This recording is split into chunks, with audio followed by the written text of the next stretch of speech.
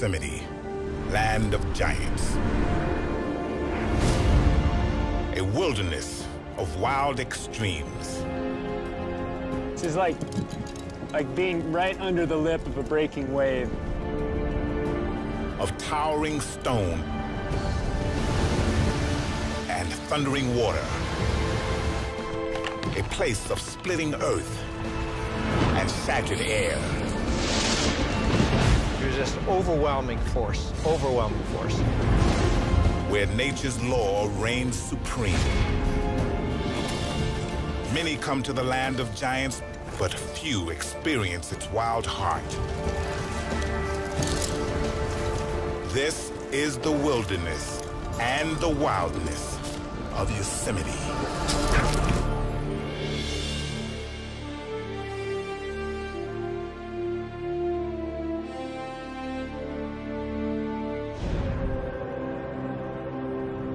Yosemite is a crown jewel of America's wild spaces. This stunning valley, a mere 7 miles long, contains some of the most awe-inspiring and recognizable wonders of the world. El Capitan and its majestic partner, Half Dome.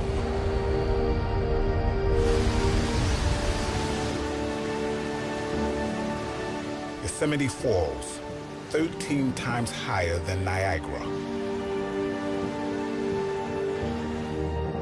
The giant sequoia, a species as tall as a 30-story building, its trunk wider than many city streets.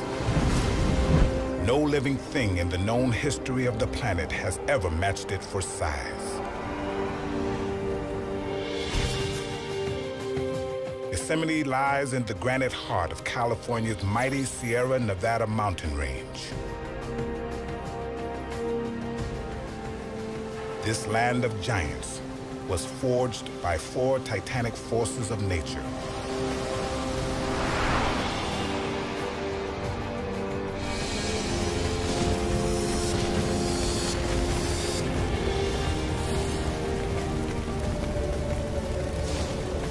Fire. Out of the flames, life comes to this wilderness. I believe and feel that they are breathing a sigh of relief from this fire and this burn. Air.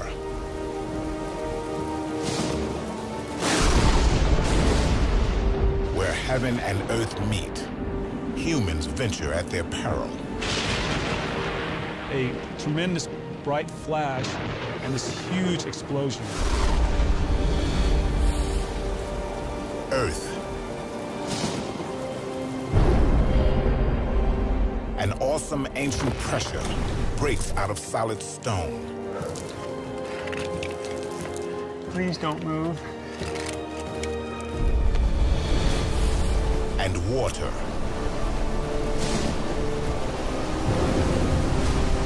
It changes Yosemite every day, every minute, every second. This is the way Yosemite Valley changes shape. We'll come face to face with the power of fire, air, earth, and water. To reveal Yosemite's wild side, we'll follow paths few ever take. From its most remote corners to its death-defying heights.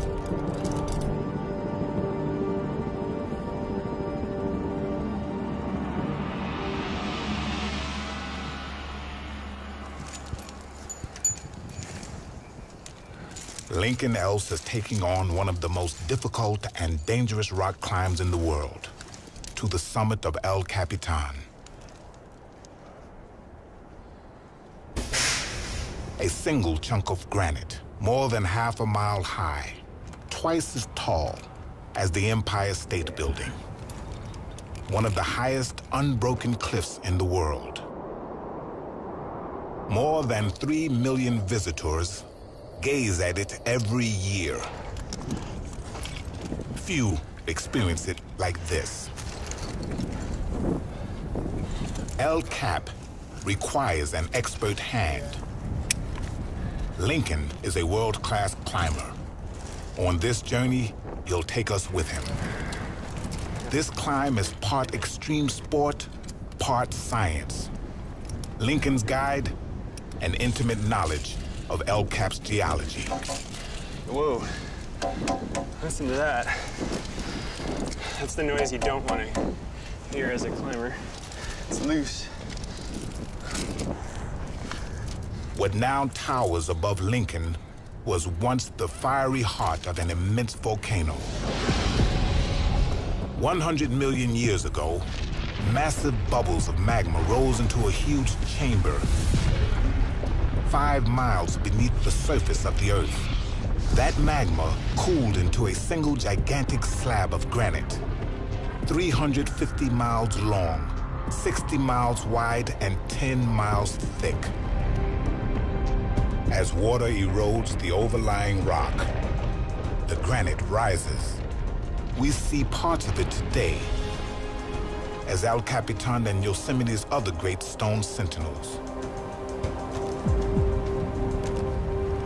It'll take Lincoln and his support climber, Chris McNamara, 3 days to reach the summit of El Cap. If nothing goes wrong. I'm gonna slip in, and we can chow down. You want to race that corner? Yeah, once I get in. Oh, I've got big wall hands.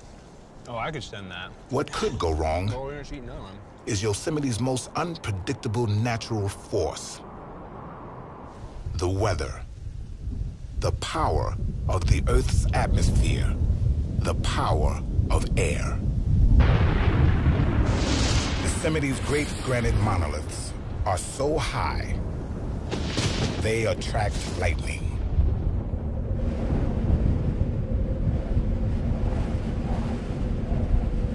In spring and summer, fierce electrical storms charge up Yosemite's valley. They collide with its domes and peaks. These giant granite formations intensify this power of the air. They create the stage for some of nature's most spectacular shows of force. Bursts of lightning, 5 times hotter than the surface of the sun. Our next journey into Yosemite takes us to one of its deadliest days.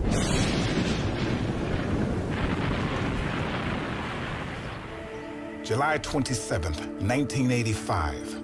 5 men set out on a hike made by thousands of visitors to Yosemite every year. Their destination is 5 miles down the valley from El Capitan, the summit of the park's tallest granite peak, the towering Half Dome. Nearly 5,000 feet high. It's a 10-hour trek that requires no special expertise. These men don't realize their target is the top of a gigantic natural lightning rod. To the south of Yosemite, a huge electrical storm forms.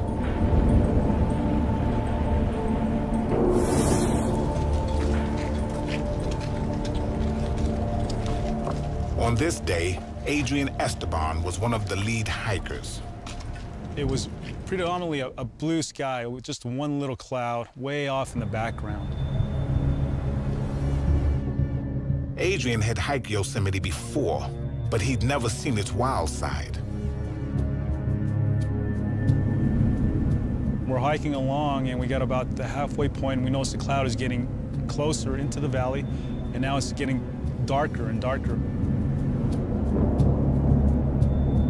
By late afternoon, they're on the exposed face of Half Dome. Within an hour, they will be the only hikers left on the rock. Now they can hear thunder and see lightning in the distance. Something about the lightning, the excitement of it all just kind of drove us to go on. A single thunderstorm can contain more energy than 10 atomic bombs. For the instant in which it strikes, a bolt of lightning releases enough power to supply the entire United States. It can pack a fatal blow in the blink of an eye. Bob Magic wrote a book about this fateful day, Shattered Air. Anyone who was in and around Yosemite that day felt that the thunder was the loudest they've ever heard. The reverberations on the ground, on the granite, were the most extreme they've ever felt.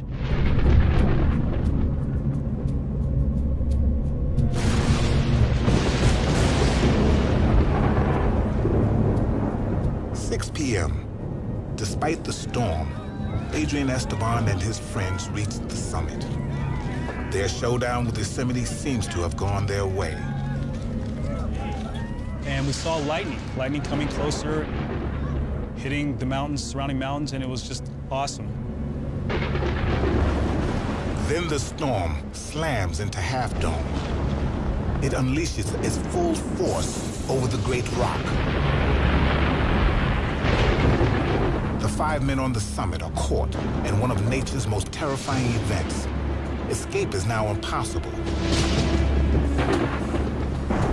Desperate, they seek shelter in a rock enclosure. But it's too late. I felt my skin tingling sensation. I felt like my hair was standing on end. And that's when the lightning bolt hit.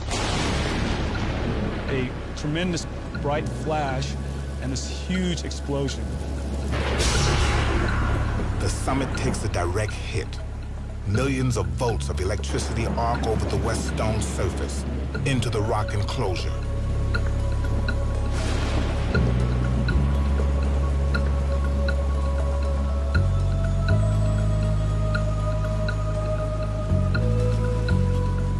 The lightning strike kills 2 of Adrian's friends. 2 others suffer massive internal injuries and third-degree burns. They will take years to heal.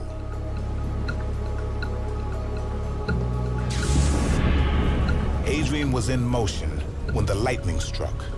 Because little of his body was in contact with the rock, he did not ground the lightning's electrical charge, and he escaped with minor injuries.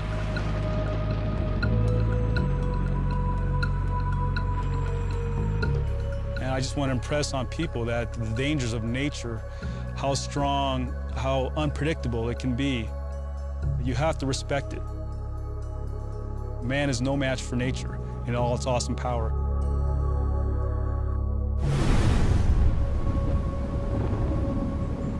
Yosemite is a stage where the awesome power of nature plays the lead role. Lincoln Else has a seat in the balcony. He's precariously poised high up the face of El Cap. Above him, nothing but sheer stone and clear air. Lincoln has witnessed the terrifying power of Yosemite storms. They pack a 1-2 punch of force that helps shape this wilderness. Not only do they bring lightning, but water. Millions and millions of gallons.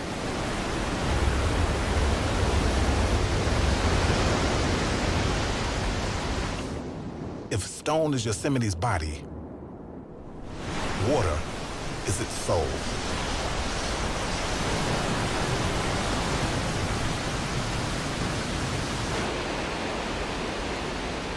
What most visitors see are Yosemite's towering waterfalls, including North America's highest, Yosemite Falls, a 2,500-foot drop.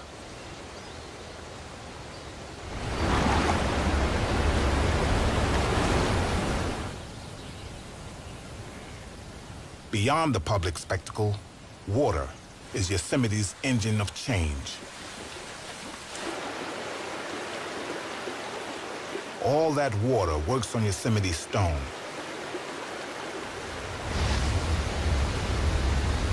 It erodes the surface. Eventually, that allows the release of pressure. Ancient pressure trapped when the granite cooled from molten.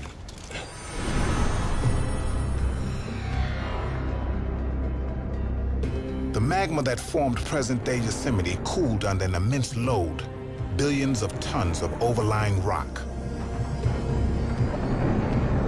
That weight trapped pressure in the granite like a clenched fist. Over the course of 80 million years, the huge slab rose as the earth above it was eroded away. As it reached the surface, the action of water helped release the pressure trapped within the stone.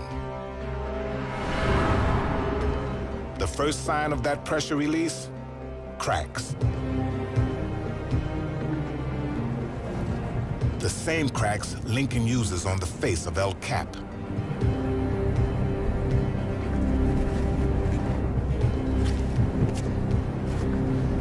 These cracks are his ladder to the top. Their life is all about geology right now. Greg Stock is Yosemite's geologist. Those cracks are helping to define sheets of rock that are loosening from the cliff face. In Yosemite, nothing is fixed in stone. Above and around Lincoln, massive sections of the rock face slowly split away. This splitting process can take millions of years. But the rock can break loose at any second.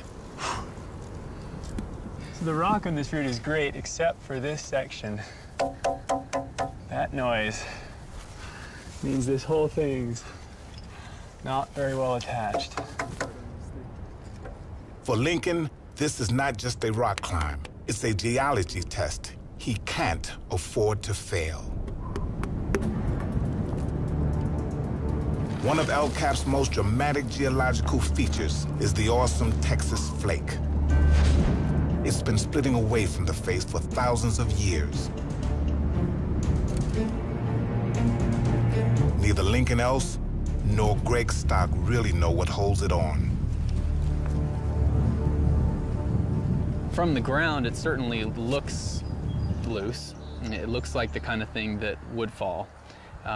There's no telling when it will do so. Lincoln works his way slowly around the Great Flake.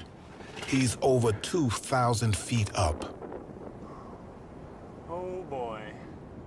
That's as high as a 200-story skyscraper.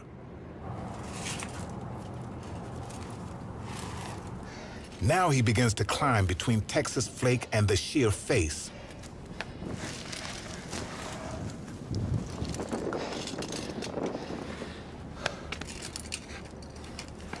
Few people get to experience geology like this, up close and personal.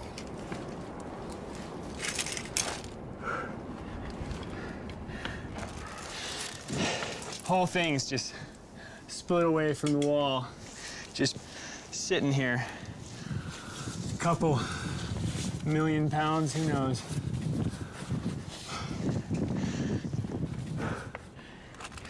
Please don't move.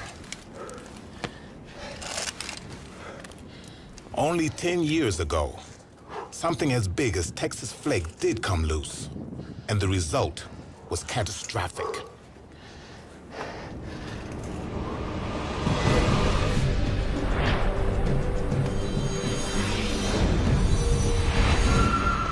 At 6:52 p.m., July 10th, 1996. Without warning, two colossal slabs of granite break free of Yosemite's glacier point and fall 2,500 feet. Together, the slabs are the size of 2 football fields and weigh more than 100,000 tons. They slam into the valley floor at over 200 miles per hour.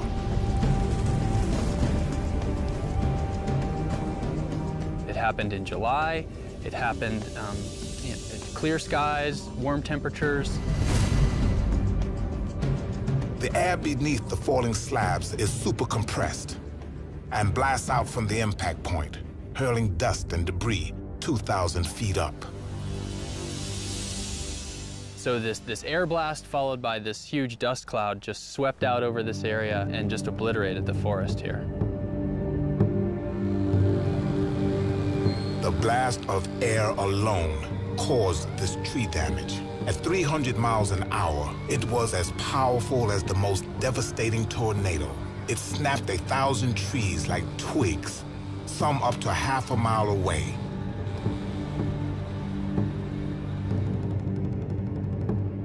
Yosemite's towering slabs of granite continue to rise and crack.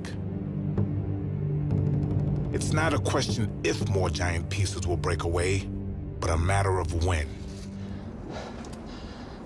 Wedged behind Texas Flake, Lincoln Else can only hope that whatever's keeping this giant slab attached to the face keeps it there just a little while longer. No permit is required to climb El Capitan.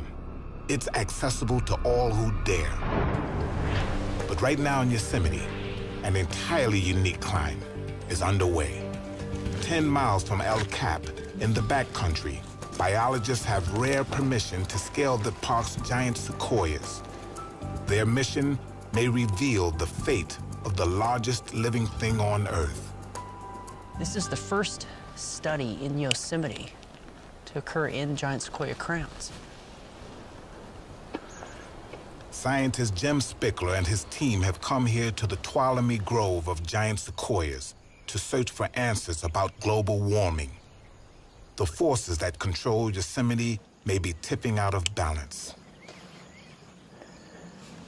To find out, they need to look in the canopy of the giant sequoias. They may look indestructible, but they're not. Trees this huge require an incredible amount of water that has to be pumped 300 feet straight up. But global warming may cause the water they depend on to dry up. Jim and his team must collect foliage from the very tops of the sequoias. These samples will help them study how well the trees pump water from the ground. The sequoia's pumping system is driven by a solar engine. Evaporation through its foliage sucks a continuous column of water up its trunk like an immense drinking straw. Every day, a single sequoia pumps a ton of water 300 feet straight up. Every day, without pause for thousands of years. It's a hydraulic system more durable and efficient than anything ever designed by man. Jim begins to rig 3 of the sequoias.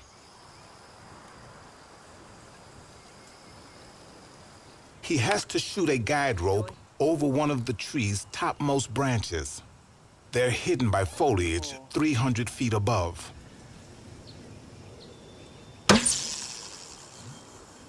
Dream. Oh, that looks perfect. An ideal shot over an upper limb. It looks like the perfect rig you have on that tree. Now they must rig. What they're about to climb is as tall as a 27-story building. The sequoias are one of Yosemite's most iconic features, found in few other places on Earth.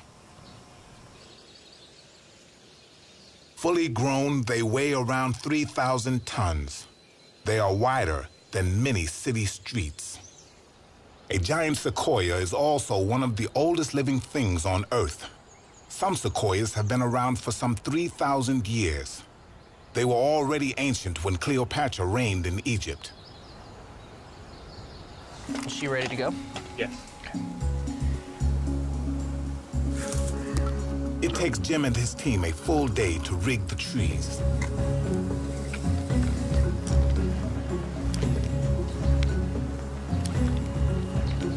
Safety is paramount.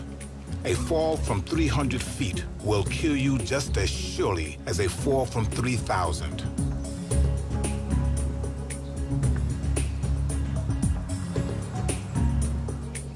Once in the canopy, the team's lead botanist, Anthony Ambrose, calls the shots. It's his research at the University of California, Berkeley, that guides this expedition. One of the first places that the tree's going to experience the effects of climate change is at the tree tops, and that's why it's so valuable for us to be able to get up here and study what's going on actually in the trees themselves, because you're not going to be able to answer these types of questions from the ground.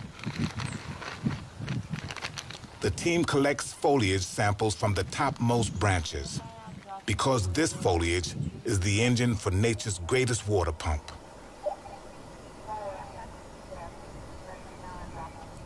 I think these trees are just unsurpassed on the planet.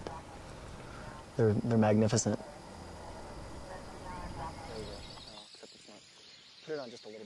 In a portable laboratory 250 feet above the ground, Anthony and Jim test the rate of evaporation from their samples. Step on your ledge here, please. They try to find out what will happen to the sequoia's solar pumping system when the sun is hotter and the soil is drier, because that's the predicted effect of global warming. If there's too much evaporation and too little water, the sequoia's solar pump could burn out as it tries to suck water that just isn't there. In this worst-case global warming scenario, the water column inside the sequoias will break and the trees perish.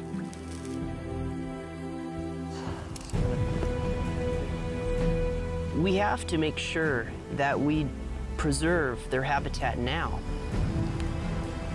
For now, their treetop fieldwork in Yosemite is done. But it'll be months, maybe years, before this research is complete. Their greatest challenge is to assess the risk from global warming before it's too late.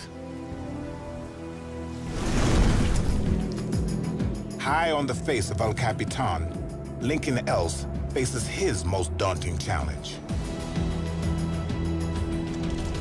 El Capitan is one of the world's greatest rock climbs, thanks to its system of snaking cracks.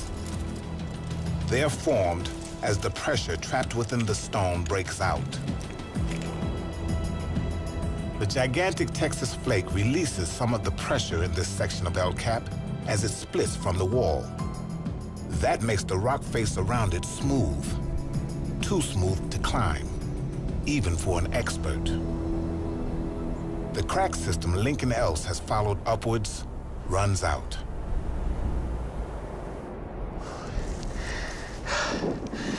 This has got to be one of the crazier parts on El Cap.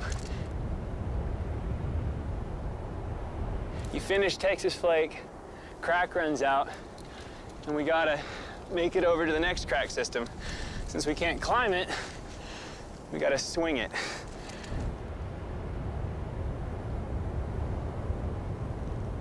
So, I'm down at the end of the line. I'm gonna go for a little ride. Here we go. Swinging, Chris. Lincoln will now attempt one of rock climbing's most spectacular maneuvers. Yosemite climbers call it the King Swing. He's 1,500 feet up, hanging on 100 feet of rope.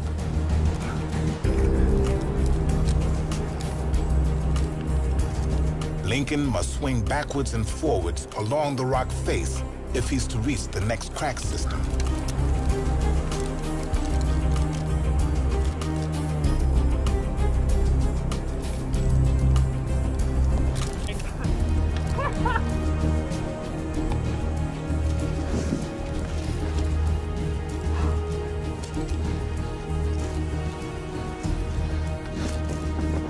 Each swing builds greater momentum and brings him closer and closer to the crack system that leads to the summit.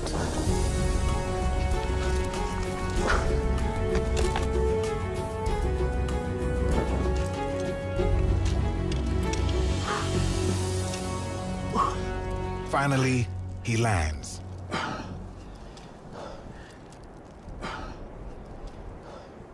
Now, a new set of geological challenges.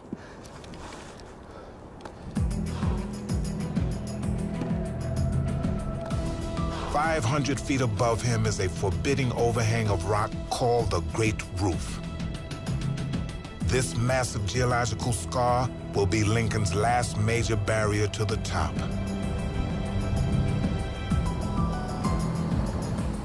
It means another night on the face, with the ever-present risk of a climber's nightmare, an electrical storm.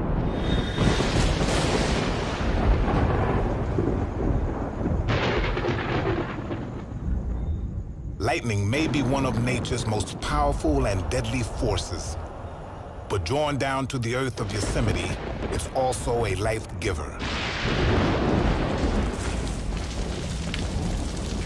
Lightning starts 88% of all of Yosemite's wildfires. But this wilderness needs fire to survive. Fire lights our next journey into Yosemite. And our guide is Yosemite's fire specialist, Tara Pacina.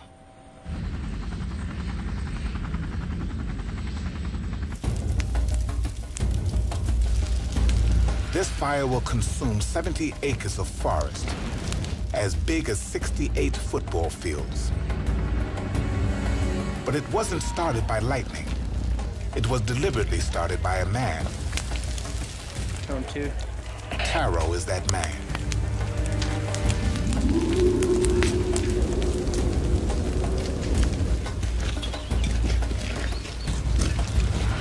For most of the last century, naturally occurring fires in Yosemite were put out whenever they started.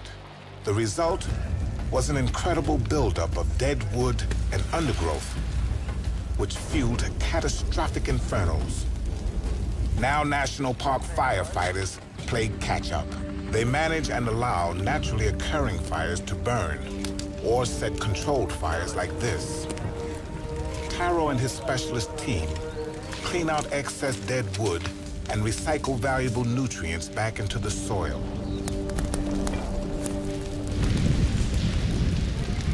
We can't let all fires burn, and we can't put all fires out. We have to find that medium, but understand that fire is vital and important part of our ecosystem.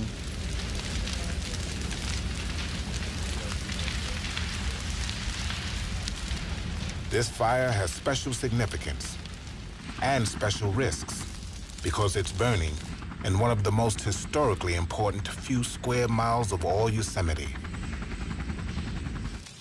The Mariposa Grove of giant sequoias, Yosemite's largest remaining stand of these great trees. This grove was one of the main reasons President Lincoln took time out from the Civil War to declare Yosemite a protected place in 1864.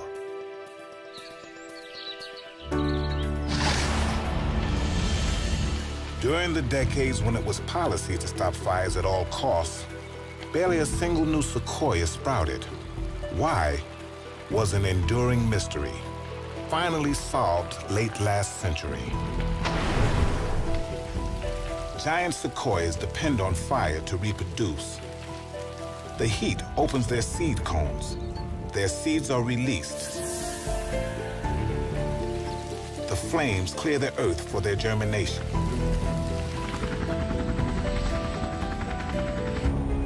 Copy, Jeff. Yeah, it looks like you and Henson have a really nice line of ignition. Taro flies reconnaissance as the fire moves into Mariposa Grove.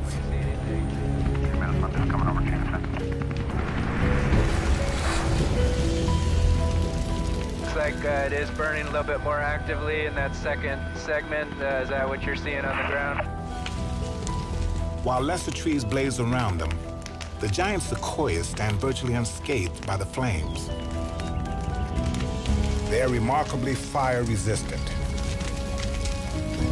Their bark is the thickest of any tree on Earth, up to 2 feet, and their sap contains a high percentage of the fire-retardant chemical, tannin. You can look at the fire scars at the base of the sequoias. They've seen fire for eons, and they will continue to see it if we have anything to do about it. Taro and his fire team work to bring the natural forces that sustain Yosemite back into balance.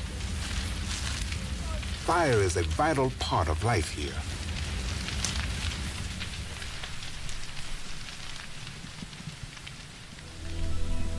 When the flames die down, the Earth is ready for a new generation of giant sequoias.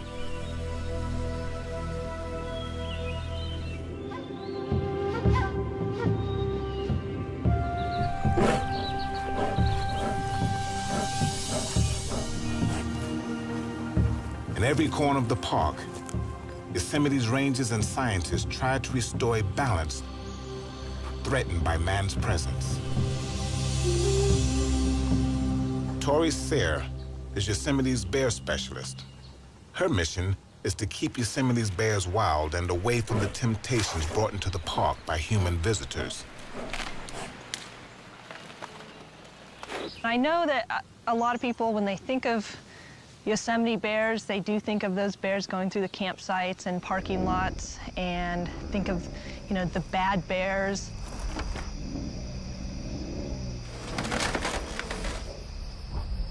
They're not bad bears. They're bears out there trying to make a living and find food.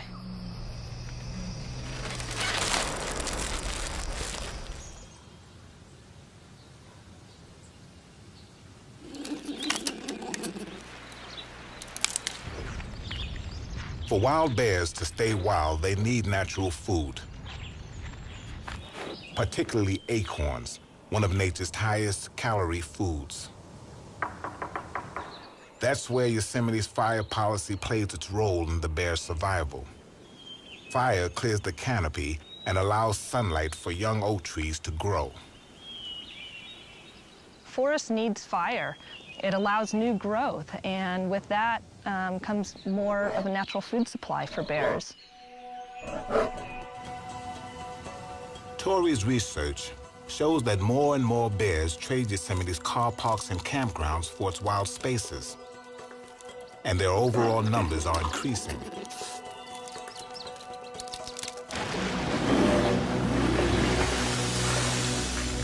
We know we have a healthy population of bears here.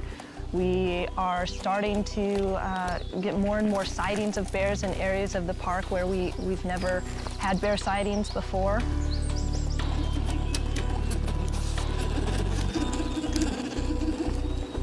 But Yosemite's human guardians cannot protect it from what happens beyond its borders. Evidence is mounting that climate change, global warming, is upsetting the natural forces that have kept Yosemite in balance for eons. Finding undisturbed nature, even in Yosemite, is a challenge greater than ever.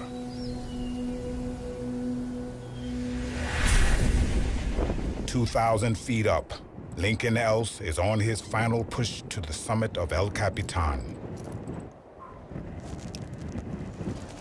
This daunting overhang is known as the Great Roof. It's all that's left of a single column of rock that's been breaking away from the face of El Capitan for at least 10,000 years. And right now, it's Lincoln Else's last geological barrier on his climb to the top. This is like being right under the lip of a breaking wave. It's amazing. Oh. The Great Roof exists because of immense glaciers that once filled Yosemite Valley. Over a series of great ice ages that ended 10,000 years ago, glaciers bulldozed through Yosemite to create sheer vertical cliffs. When the glaciers retreated, pressure trapped within the stone pushed directly outwards, breaking entire columns of rock away. The Great Roof is all that remains of one of those columns.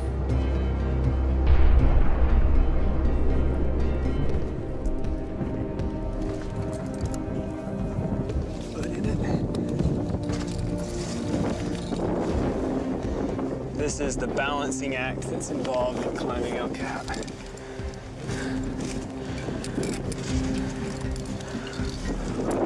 Woo. Much better.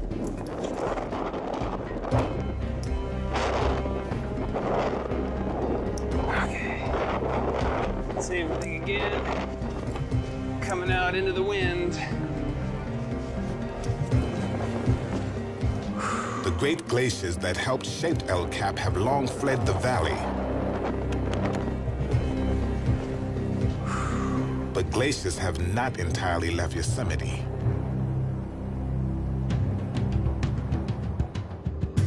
"20 miles from Lincoln, in a rarely visited part of the park, Yosemite's last significant glacier fades like an old memory. Lyell Glacier is 11,000 feet up the bare slope of Mount Lyell at the head of a remote canyon. Geologist Greg Stock treks into Yosemite's past to look for answers about its future. All over the world, glaciers retreat. They provide some of our most dramatic evidence of global warming. So it is in Yosemite.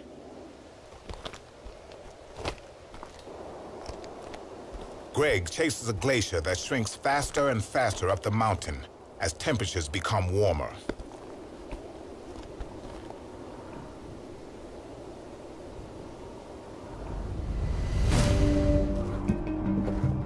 Best estimates are that in 50 to 75 years, this glacier will be essentially gone.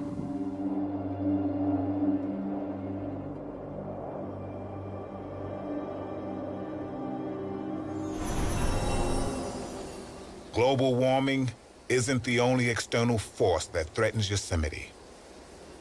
The drift of aerial pesticides from outside the park has helped push one of Yosemite's most abundant creatures to the brink of extinction, the mountain yellow-legged frog.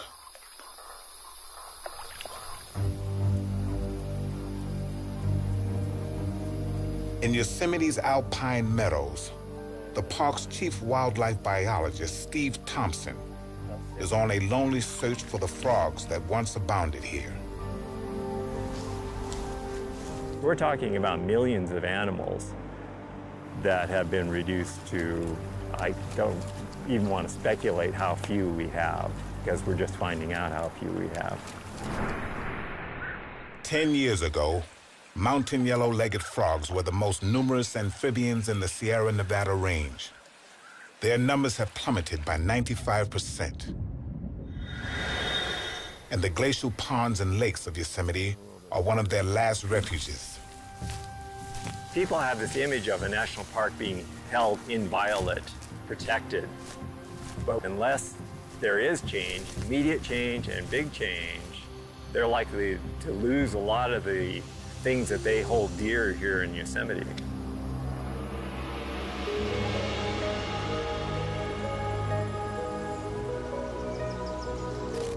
Half a mile straight up El Capitan, Lincoln's over the lip of the Great Roof. He closes in on the summit. Few people on Earth have experienced Yosemite the way he has. Whew, a little windy up here. It doesn't get much more exposed than that. Whoa.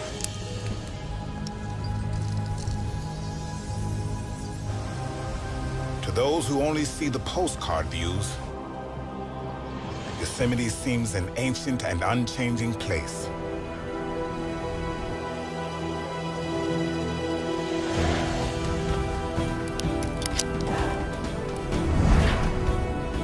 Its beauty frozen in stone and framed by its great cascades.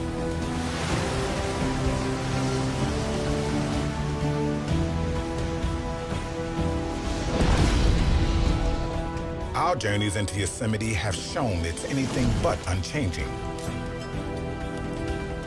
And its beauty is actually far more fragile than it looks. From the time humans first set foot in this extraordinary wilderness, it's been a place of wonder and inspiration. Woo. What a crazy place.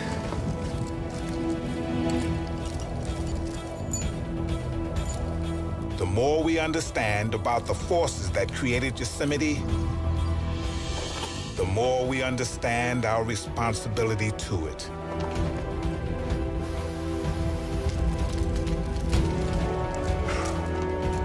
Beyond earth, air, fire, and water, man is now the power shaping Yosemite. The last flake.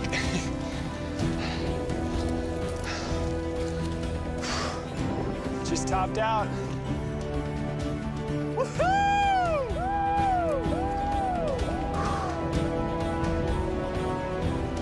Its future is in our hands.